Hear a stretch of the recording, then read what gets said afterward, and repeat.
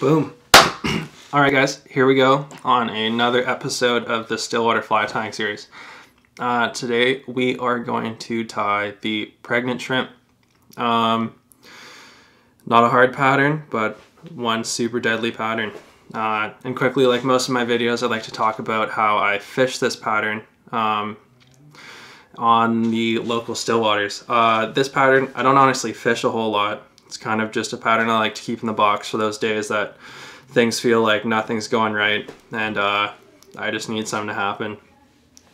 This pattern I like to fish either on a intermediate line, and most intermediate lines are about 1/2 inch to 1.5 inches maybe. And I like to fish that with a short leader, maybe 5 feet at most.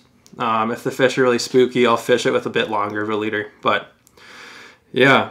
Or I'll fish one with a bead under an indicator. And again, just in the shallows. Usually I'll fish them early in the spring or late in the fall when fish aren't keyed in on any specific crawny hatch, or maybe boobies or blobs aren't working well, or leeches aren't really doing the ticket. These can really be a day saver. And mostly for the retrieves, if you're fishing it on an intermediate line, the retrieves are slow, nothing fast. Yeah. Let's tie one up.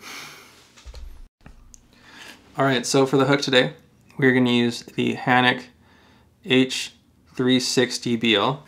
I'm just going to quickly pop one out here, show you guys what it looks like. Put it in the vise there. So you can see that it has the straight eye, kind of like an egg hook, but it still has that curved back that gives it that cool scud kind of pupa appearance. I really like that hook for that reason.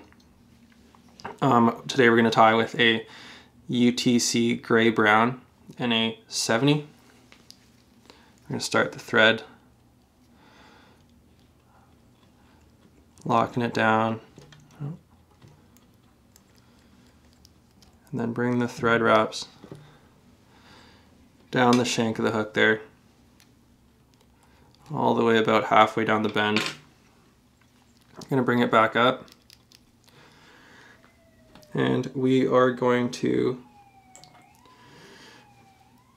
tie in a strand of extra small silver wire. This is going to make that segmentation on that scud back that we're going to tie in a second here. Alright, so grab that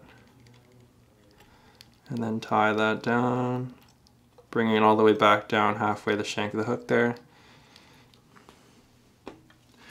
Now we're going to tie in a strand of 1/8 inch clear scud back.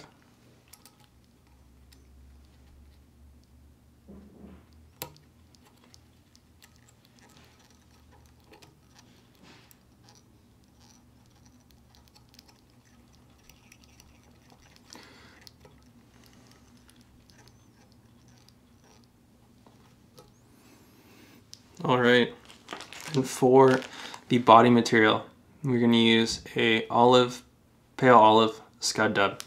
The nice part about this stuff, it's going to give it some good legs, good little leggy motion. It's about 1/2 inch long, quite a bit shorter than typical Arizona simi-seal. So I'm just going to actually twist that onto the thread.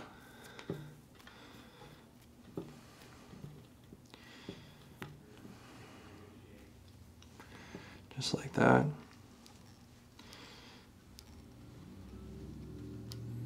Oh, I'm going to put a little bit more on there. And I'm going to go about halfway up the shank of the hook there. And the reason for that is that it's a pregnant shrimp, and so we're going to add a hot spot about halfway up there.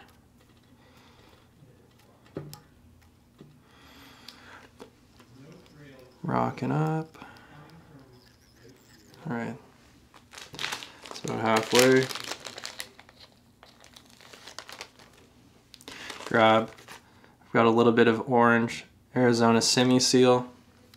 Again, I'm just gonna twist it onto the thread there. If you got dubbing wax, that might work as well, but I just like using my fingers. All right, that's that little orange hot spot. Throw a little bit more dubbing on there. Twist it on. Keep it simple.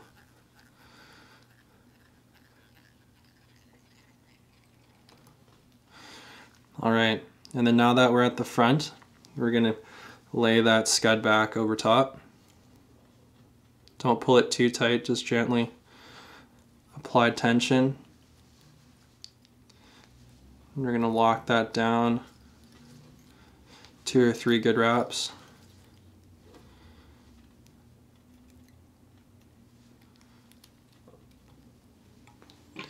Grab your scissors, cut it close.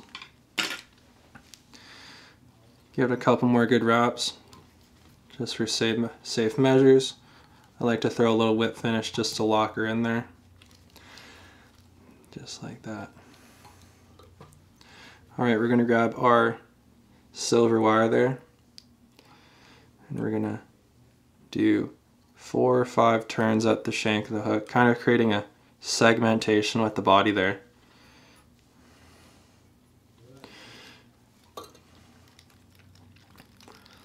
And that helps just lock down the scud back in case you've hooked a few fish and things are starting to fall apart. It's just an extra saver there. Alright, so that's off. Give it another good little whip finish.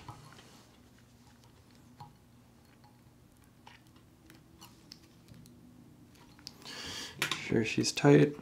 Cut your thread off. Alright. Grab that little dubbing brush here. Here's my toothbrush for an affordable dubbing brush.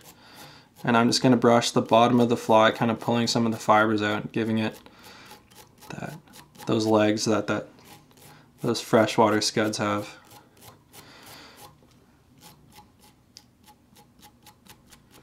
Alright. See some of the legs coming out of the bottom there. Cool, and here's the last step. We're going to use some thin solar res.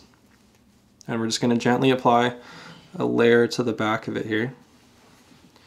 Use my left hand. Try not to get any on the dubbing, just the scud back. It'll kind of turn the pale olive into a dark spot, kind of ruining the fly a little bit. So try to keep it off that, just on the scud back. And this will give it kind of a translucent shell, like those freshwater scuds have. Alright, and then I just got a UV light here. We'll hit it for a second. Only takes 2 or 3 seconds just to cure it. Boom, just like that. Alright, there you have it. The pregnant shrimp. Alright guys, I hope you like this video, and I hope it lands in your Stillwater fly box and catches you a couple fish. Thanks for watching.